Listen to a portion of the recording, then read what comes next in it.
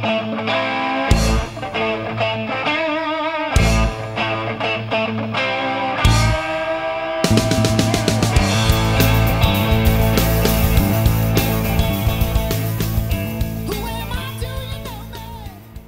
everybody, thanks for tuning in to Living in the Limelight, an Anton Scholl and Friends podcast where we discuss music from the artist and fan perspective. Thanks for listening and enjoy the show.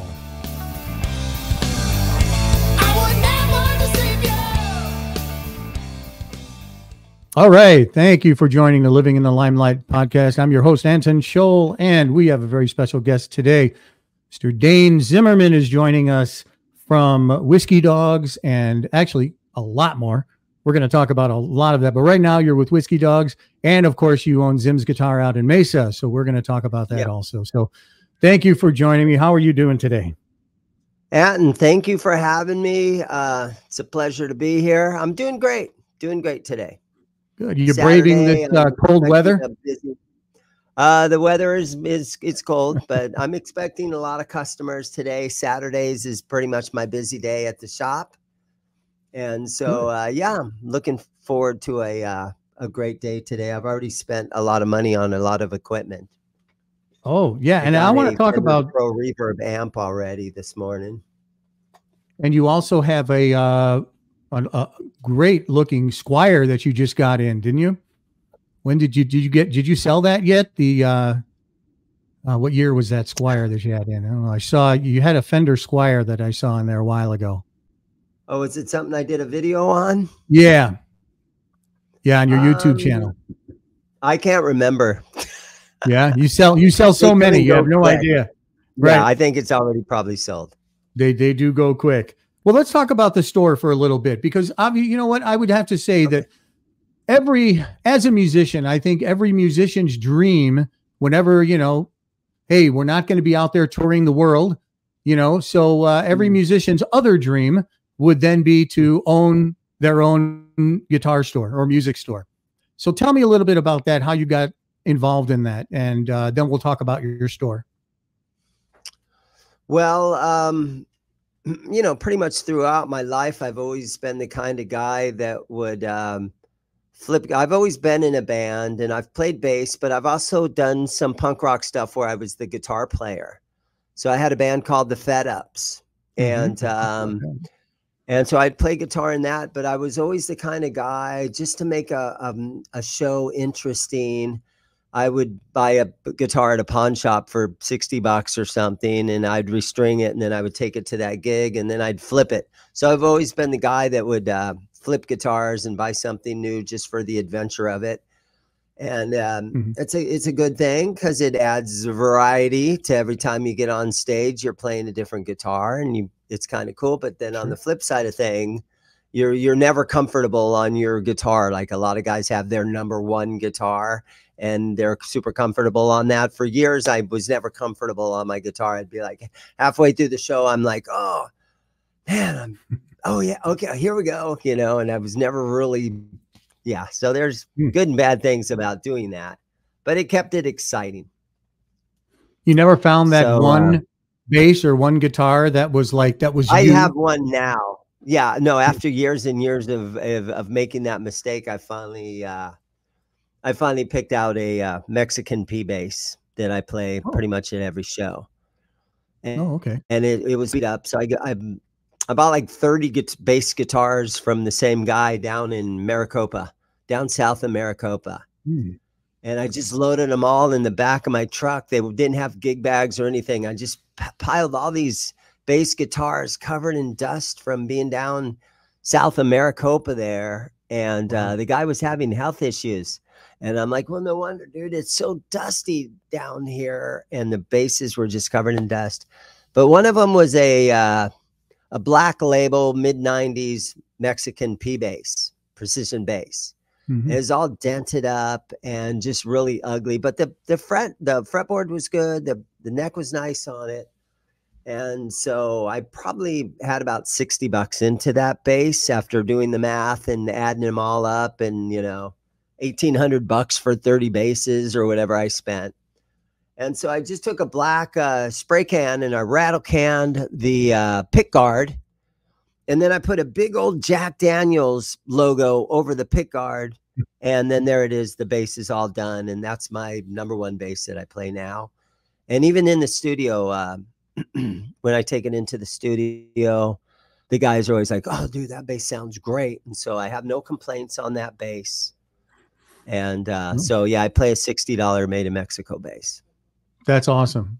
Yeah, not everybody, not everyone needs to have. There's this status symbol thing that a lot of people look at, that if I'm not playing a Gibson guitar or an Alembic bass or, a Rickenbacker or something like that, it's not cool.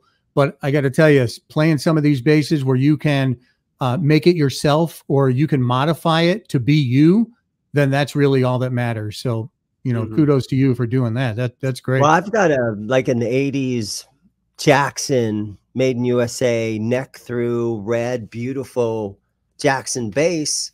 And I think if you went on Reverb or somewhere, eBay, and tried to sell it or look at, comparable listings, on Reverb, it's like a $2,300 bass. And that thing stays at home. Yeah. Right. So I don't even really play it because it's too much paint on the back of the neck. And it's just, maybe someday I'll get used to it. But now I'm sticking to being comfortable on a bass and just, I got the one that I like. And yeah. Well, so and people, when they see this, are like, dude, where'd you get that bass? Oh, yeah. And I'm like, it's just, I put a sticker on it, man. It's no big deal.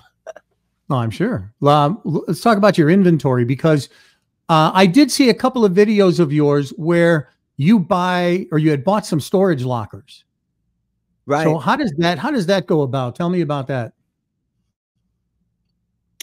Well, that's kind of a sad story, but basically what it comes down to is old guys collect guitars and then they pass away. And so it's up to their wives or their sisters or whatever to, finally sell the collection. So every once in a while, the phone does ring and it's like, hey, man, I got this. My dead husband has all these guitars. But on the storage locker video that I did back in May, I put up a video and it pretty much went viral. Right now it's at about 670,000 views. Nice. On my channel. And my channel is Zimm's Guitars on YouTube. Zimm's with a Z. But I knew the guy. He was a customer of mine. And his name was Joey. And Joey was an awesome guitar player. And he even did a Sister Sledge album. But he was a big player here in Phoenix for his whole life. And he came into my store all the time at my old location, and he would kind of brag about his storage lockers. And I'm like, well, Joey, dude, let me look through your lockers, dude. I'll buy stuff from you. And this is when, like 5 years ago when I sort of needed more inventory. Right now I'm stuffed with inventory, but 5 years ago I was like, Joey, take me over there, man. Let's go look. And he was like, well, maybe one day I'll take you and we'll go look through them. But he ended up passing away. And it was very sad and tragic. And because he was a good customer and he had turned into a good friend. And then after he passed away, his cousin let me know about it and everything. And then his sister called me about 18 months later, and she's like, I own Joey's lockers now. He had 3 of them. And I own Joey's lockers now. And do you want to buy his lockers? And I'm like, yeah, I want to buy his lockers. And so I bought the first locker, and I didn't do a video about it. But the second locker, I decided to do that video. And so I just, I wrote her a check. And we went up and we looked into the locker, and then I saw like a Mesa Boogie cabinet in there and everything. So I wrote her a check, and she said, okay, have a great time, because it was jam-packed full of trash, but it also had great gear inside there. And it took me like 2 weeks to clean this locker out. I had to make like 9 trips to the trash dump, or the, my big trash can out behind my store. Right. Sure. And I had to make 2 trips to, the Goodwill because he had suits, and all his clothing I donated. But a lot of, and I ended up getting a lot of old records and some cool stuff like that out of there too. But the video got so many views. It really helped me grow the channel. And I've ended up getting probably like 10,000 new subscribers from it, because it's every day it's still getting, you know, it's like averaging like 100 or 150 views every hour on YouTube currently as we speak right now. It's probably had 100 views this morning. Every hour it gets like 100, 150. And I kind of thought, and I honestly, when I made the video, I was hoping for like maybe 3,000 views, because a lot of my videos is just basically me restringing a used guitar, or shining up a used guitar, maybe changing a pickup out or something, because I'm basically a restring channel. When you buy a used guitar at the guitar shop here, I always shine them up. I always restring them. I always polish the frets. I always check the electronics, and I try to make them good playing. You know, I do a setup on them. And so I do YouTube videos on that. So I was hoping for, So not a it's lot part of of my people do job that. anyhow. I can make a video out of it anyhow. Right. So it's a little bonus on top. How long have you had the store open for? I opened my store in the summer of 2016. Oh, okay. Well, let everybody know where it is. When I first started in 2016, I had like 40 guitars, and I had like $5 grand in the bank. And I got super lucky because this little strip mall was pretty much it was in foreclosure, and the guy gave me a 1-year lease on the spot, and my rent was really affordable, so that helped me grow. And there used to be a guitar shop in town, a music store, Musician's Discount. Do you remember Musician's Discount in Mesa? No. Yeah, because you're a North Phoenix guy, right? Right. I'm in North. You're up in North Phoenix all the time. Yeah. But I tried to model my store after Musician's Discount, except I just wanted to do guitars and amps and pedals. I didn't do PA gear. I don't want to get into drum sets. I don't want to get into recording equipment or anything like that. I just did guitars, amps, and pedals. And because that's the kind of stuff that I know, right? Sure.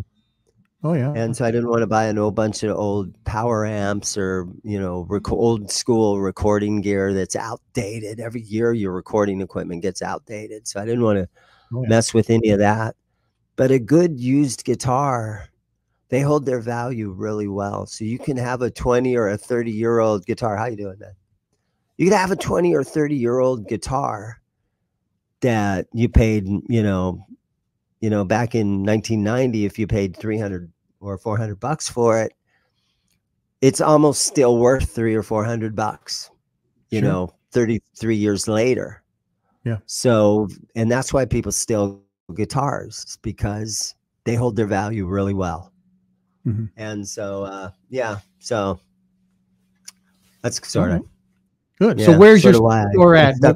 Where can people find your store? Right now, my store is on the corner of Alma School and Guadalupe in Mesa, Arizona. Okay. Yeah. All right. Well, good. Now let's talk about the Alma School. Okay. Alma School. Okay. Let's talk about let's talk about the bands, the music. I was really interested in the Fed Up. So I wanted to kind of talk about that because, one, obviously the name, and two, it was really more of a punk band. And, that's right. Right. So how did that get formed and started? And what does the name mean? Well, it kind of goes back even further than the Fed Ups. My first punk band was called Blemish, and that was with my now ex-wife. But my wife at the time, back about in the year maybe 1999 or 2000 or somewhere around there, she wanted to become the singer, and she wanted to be a singer. And I'd always had bands together, and she was really talented, and she wrote great poems. So I could take one of her poems and I could put music to it really quickly, and we wrote really good songs together. But then when we got divorced, I needed an outlet. You know what I'm saying? And as a way to heal, I put together with my new girlfriend that I got, you know, a few months later. And she was a drummer. She wanted to be a drummer. So me and the new girlfriend put a punk band together that was just helping me with all my the angst that I had because of this divorce. And so it was all relationship songs and aggressive. And I would play my guitar and I would just scream my guts out in every song. And most of the songs, and I ended up with like 3 full-length albums, pretty much all about the ex-wife. But it helped me work my way through all that. You know what I'm saying? Yeah. And so that's where the Fed Ups came from. And we're still basically, the band is basically, we're still sort of together, but we're kind of like on hiatus.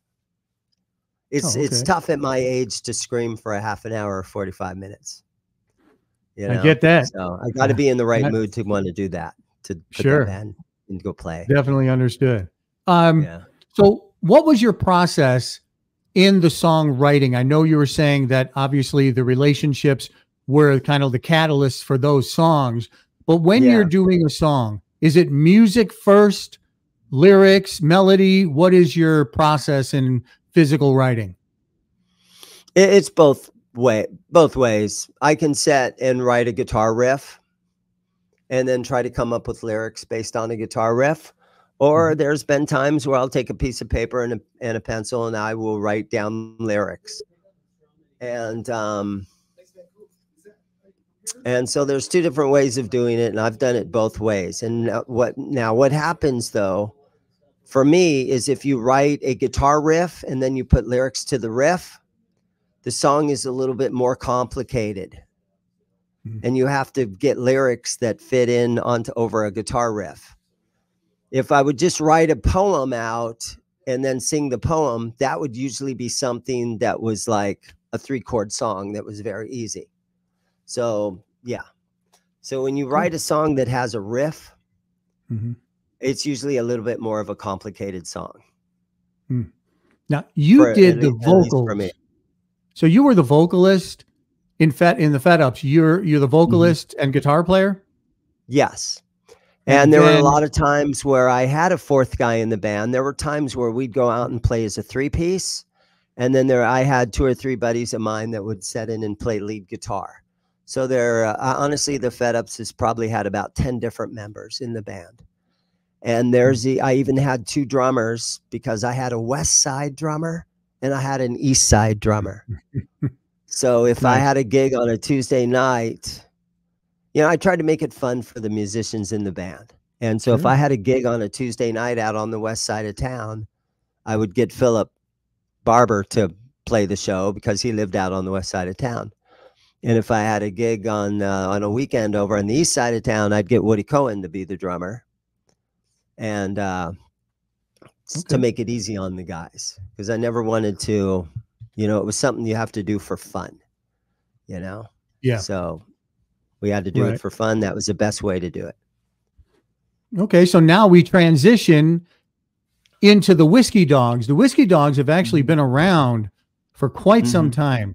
Now you just brought up Woody.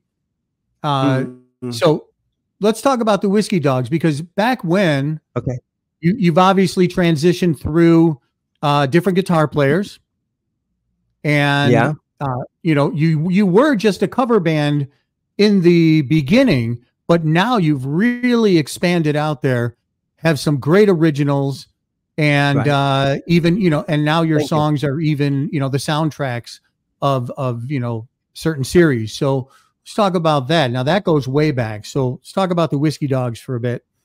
Okay, well, we started in 2006, and it was Slammer and Star were the lead singer and the lead guitar player, and those guys already sort of had their band. But when they brought me in, I was on bass. I was able to help them find a drummer, and I was able to actually get enough rehearsal in with them where they could go and do a 3.5 or 4 hour show.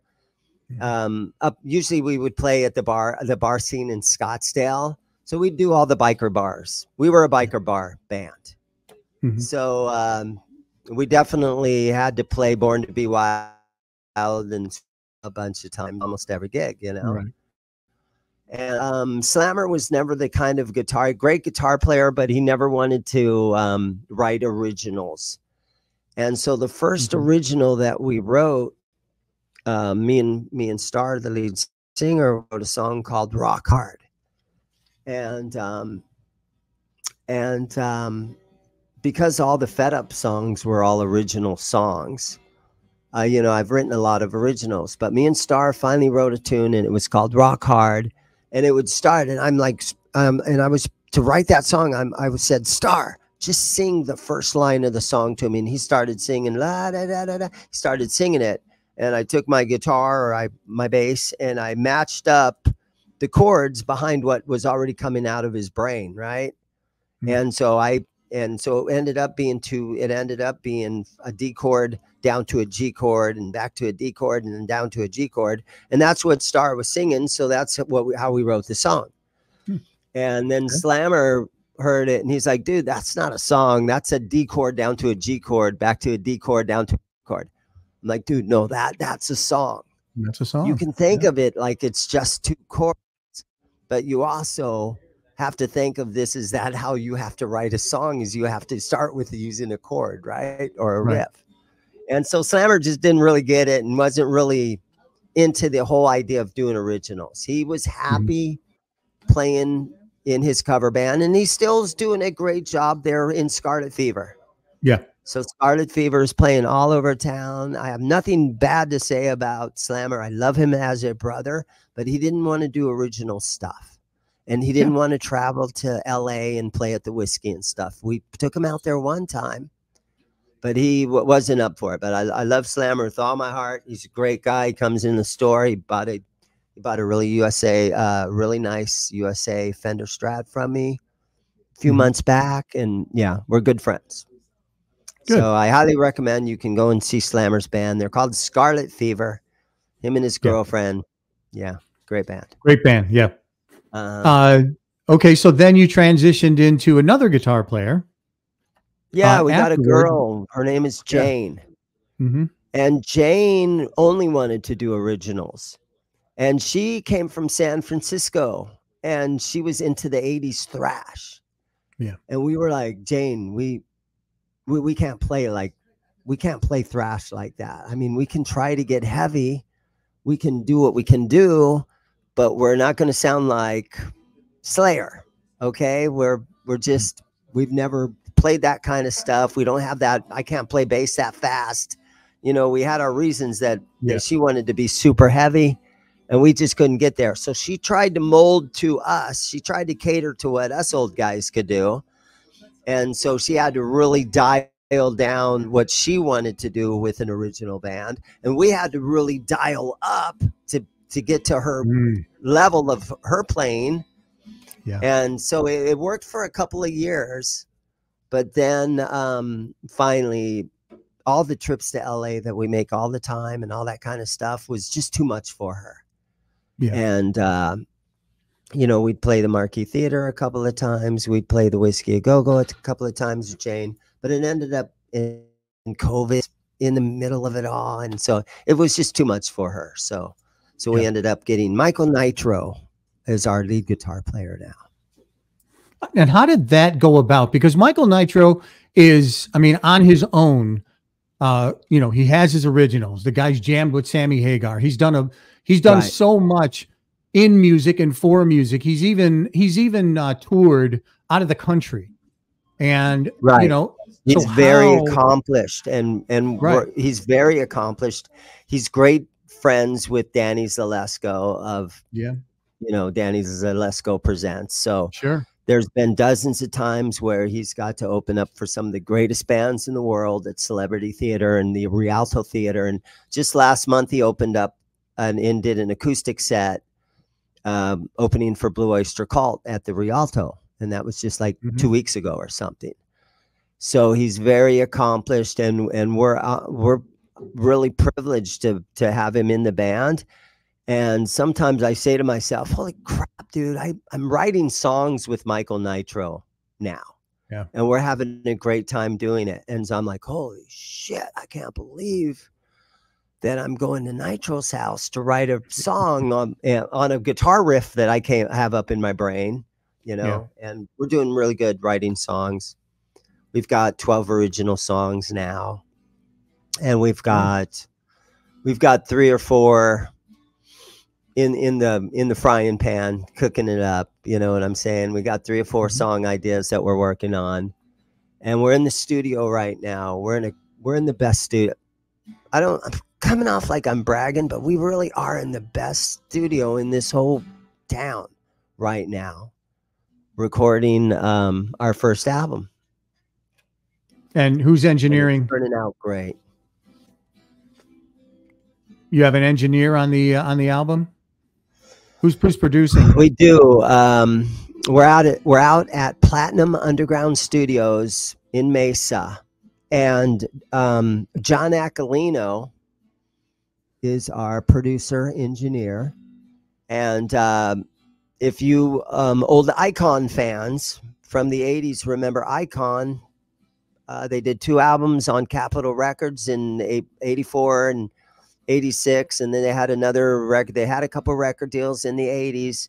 They made 2 or 3 great albums, and Dan Wexler and John Aquilino are the guitar players from Icon, and sold a ton of records on Capitol Records. So yeah, so John Aquilino from Icon is our engineer and producer.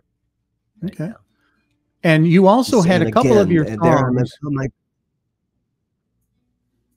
You had a couple of your songs put out on do you have them on Mayans, the TV series or the series? And that's right. And that's because of our lead singer, the Starfields.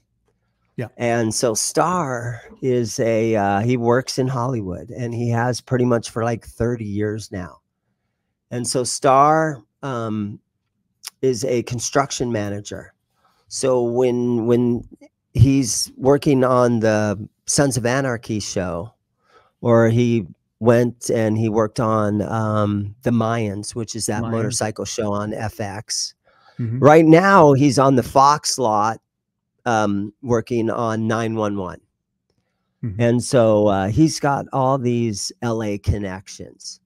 And so one of his good friends, Sean McNabb, who was the bass player on Quiet Riot 3 album, and Sean McNabb has also been in Dawkins and the Lynch Mob, and he's done some stuff with Paul Sortino, and he's just a very accomplished bass player in LA. He just currently made a movie, believe it or not, because all musicians want to be movie stars, and actors want to be musicians. And it's kind of a thing where we all sort of kind of, do whatever we can do. Right. Right. And so Sean McNabb has recently made a movie, and it's going to be coming out pretty soon, but it's out at film festivals right now. And the name of the movie is called The Road to, what's it called? Road to Ziletto, I think it's called. And so it's out at film festivals right now, and it's actually going to be at the Chandler Film Festival on Saturday, the 27th.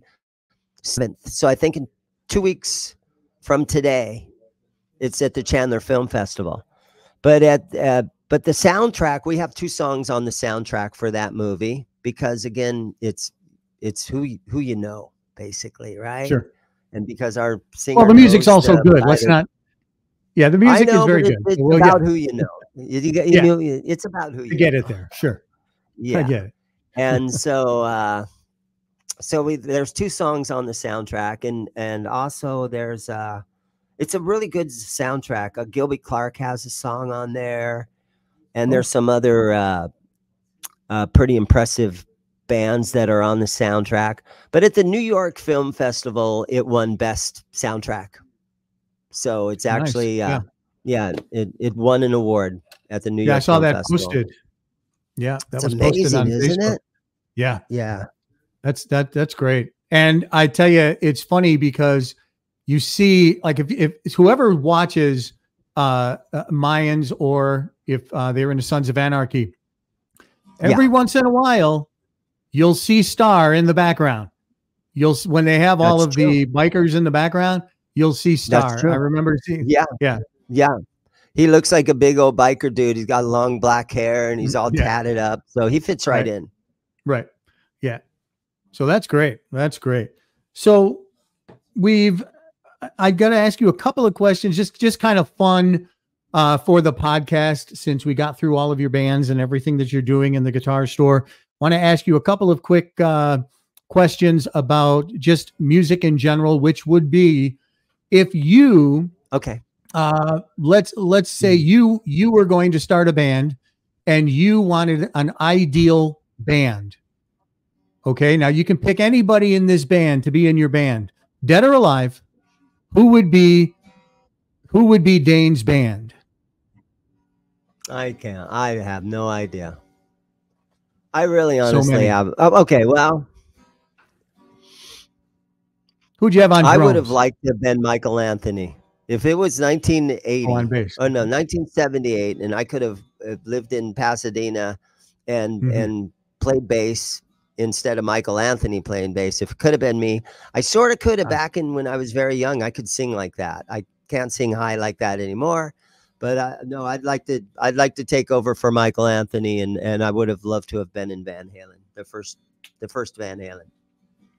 Okay, so if you were the Roth era Van Halen, if you were putting a band together, yeah, well, yeah, right now, but if you were putting a band together yourself, who would you have as your ideal members? Would you have Michael Anthony on the bass? Who would you have on drums? Who would you have on guitar?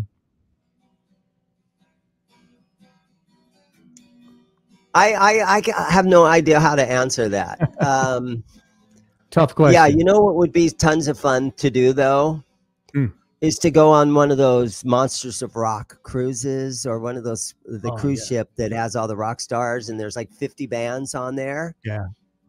And I would like to, because I have to kind of know if I like people and if I could work well with them, and what they thought about me and stuff like that. Yeah. So I wouldn't want to just pick Nuno Betancourt, and I wouldn't want to just pick Yngwie. Yeah, I'll be Yngwie's bass player. Yeah. I have to be sort of realistic about this, you know? Sure. So I would love to be on the Monsters of Rock cruise, and I would love to have my bass with me there, and I would love to be, and when they have the open mic sort of blues jam kind of free for all jams, where all the other guys from Black and Blue and Y&T and all the guys that are on the Joe Satriani and Great White, all the guys that are in the Robbie Lochner, who's in Great White, he's a great guy. Okay. But I would like to be in where they have the open jam on the cruise ship, and just be able to play Sin City or Whole Lotta Rosie, and just have, you know, all those dudes just hanging around and seeing who that I can kind of gel with. Oh, sure. Sure. Yeah.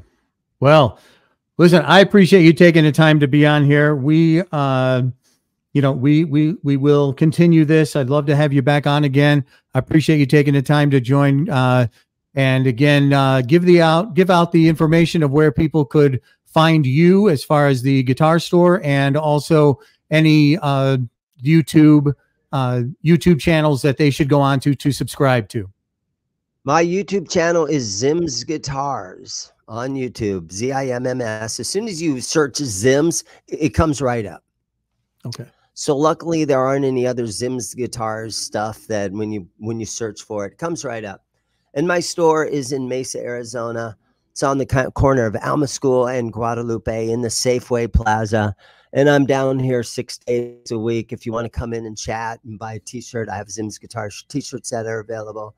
But next Whiskey Dogs show is first week of April. I think it's April 6th. We're opening for Ron Keel at the Whiskey A Go-Go on April 6th. So that's our next show that we have in the books right now. But we'll probably end up with something before then. But yeah, that's where you can find me. All right. Well, I appreciate again you taking the time for this, and we will certainly talk again soon. Thank you very much. Okay, Anton. Thank you very much. You got it. And thank you, everybody, for joining us. Tune in each week to Living in the Limelight podcast, and we will see you then. Thank you. Thank you for joining our Living in the Limelight podcast with your host, Anton Scholl. Please feel free to comment, like, follow, share, and subscribe, and also add us to your playlist on your favorite streaming sites. Thanks again for joining, and we'll talk to you again next week.